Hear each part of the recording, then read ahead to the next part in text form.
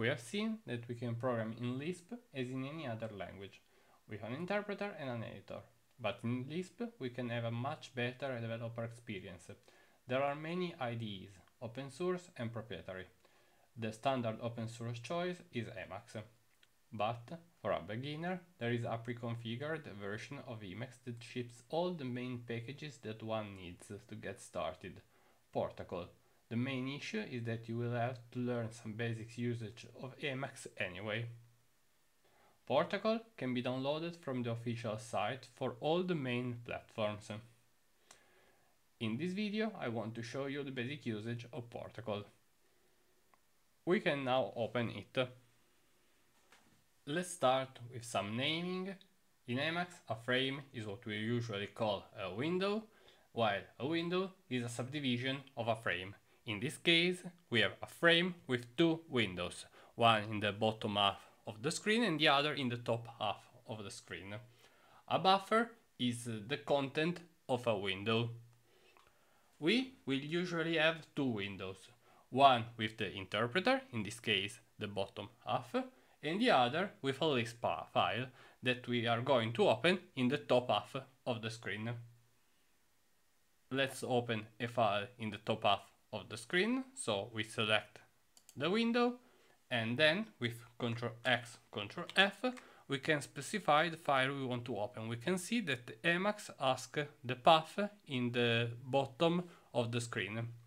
For example, we can go inside the projects directory.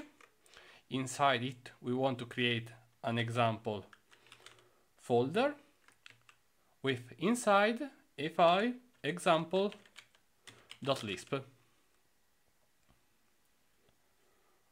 We can press enter. Emacs tells us that the file does not exist, but we want really to create it, so we confirm. And then we can see that Emacs in the bottom of the screen suggests us to create the directory we are in using the mx key binding and then the command make directory. M is the meta key, which is usually the alt key on the PCs. So we press Alt X and then run the command make directory.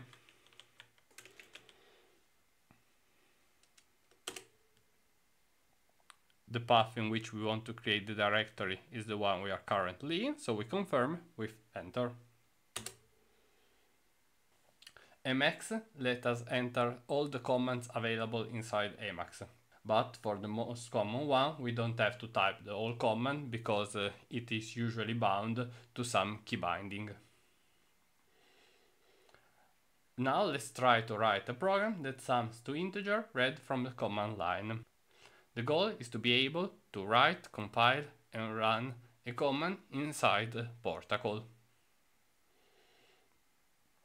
For the moment, we assume that we have a function readInt that reads an integer from the command line, and we start to write the main function.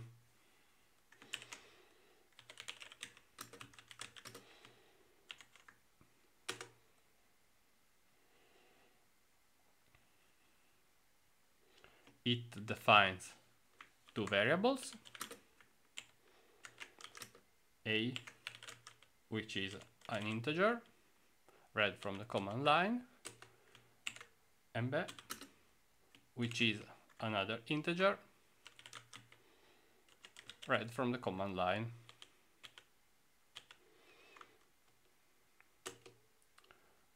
Finally, it simply prints the sum on the screen.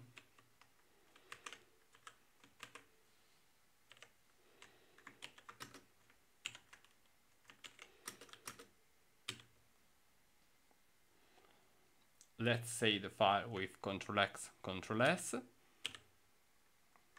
and then we can compile this function by pressing Ctrl C, Ctrl C.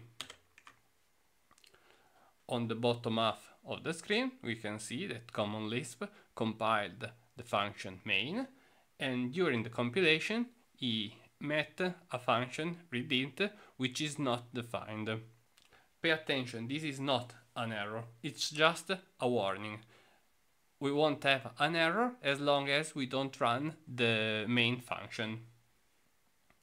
Now on the shell, let's try to run the main function. We can run this command using Ctrl Enter.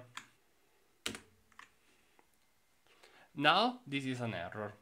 In particular, it tells us that the readInt function is undefined and asks what we want to do. In another programming language, we would have to abort the execution and run the script again. We could do also this inside Lisp, but in this case I want to show you what we can do with Lisp. So we do not answer this question for the moment, we just go back to the file. We don't see it now, but the file is still opened behind the scene inside the buffer. We just have to put that buffer inside one of the two windows. For example, we can switch the content of the top window. We can open an existing buffer with Ctrl X, B, and then typing the name of the buffer.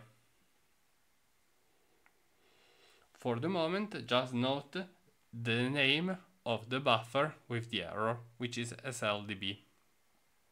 We can see that in the bottom, Emacs already proposes us example.lisp, so we just have to press enter.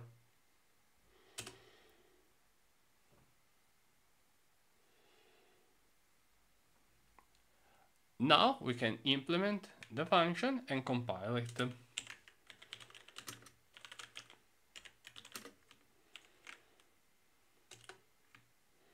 It should ask the user for a number.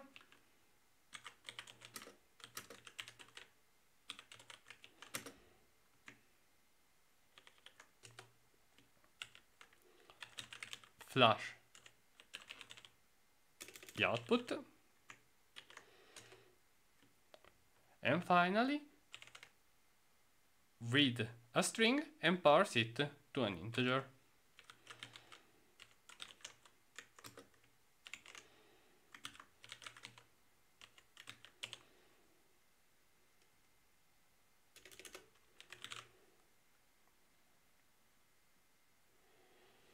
We can save the file with Ctrl X, Ctrl S, and compile the function with Ctrl C, Ctrl C.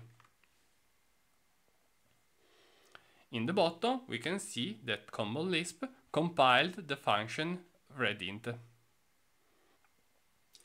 Let's go back to the buffer with the error, Ctrl X, B, and then we can open the buffer SLDB.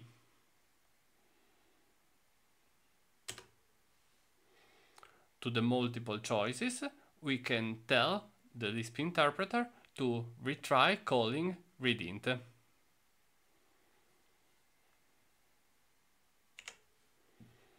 We can see that the execution resumes where we left it.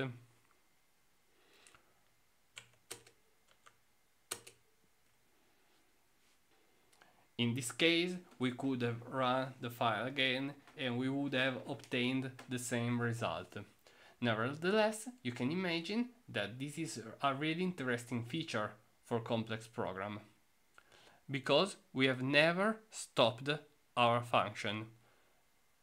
We started the main, we met an error, we defined a new function, and then we resumed the execution of the main where we left it. Next time, we will explore more Portacle features that could improve our developer experience.